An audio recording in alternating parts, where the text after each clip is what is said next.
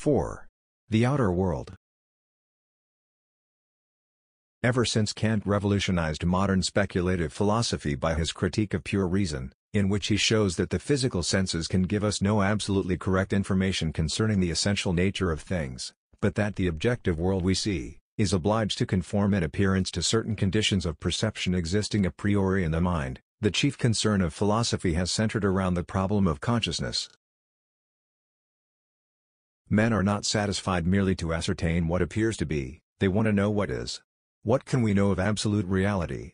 What relation do phenomena, appearances, bear to the essential nature of things? Why do they bear such relations? These are questions that have engaged the minds of the profoundest thinkers of modern times. The doctrine, in its various forms, of a deeper self is the natural outcome of this introspective study. Ask a superficial observer of life to state his definition of the term self, and very likely he will be surprised to find that its meaning is open to question, for it seems to him too obvious to call for a serious attempt at defining. Terms of such universal acceptance as yourself, myself, and itself, are commonly supposed to convey exact meanings permanently established beyond a doubt, meanings which are unalterable, the same for all people, and which, therefore, do not admit of question. But terms are intended to indicate real things, and every person has his own peculiar conception of the nature of reality, hence no two people use any given term to designate precisely the same entity.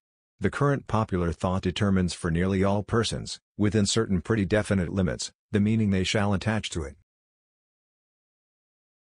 But aside from this general agreement, each one must interpret in his own way the reality for which it stands. For example, the thoroughgoing materialist supposes that his very existence depends on certain definite combinations of physical forces, the proper relations of which are indispensable to consciousness. While the idealist sees in the visible form only a manifestation of a transcendental, spiritual ego, whose existence is independent of finite conditions.